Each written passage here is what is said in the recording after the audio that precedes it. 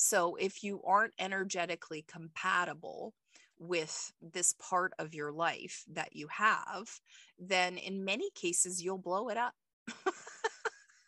Don't make that wrong. It's more like, okay, does this have to be this size? Can it be even more amazing?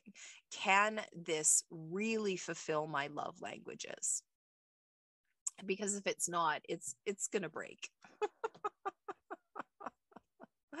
So thinking about that for yourself, is having way more than you need like drinking water?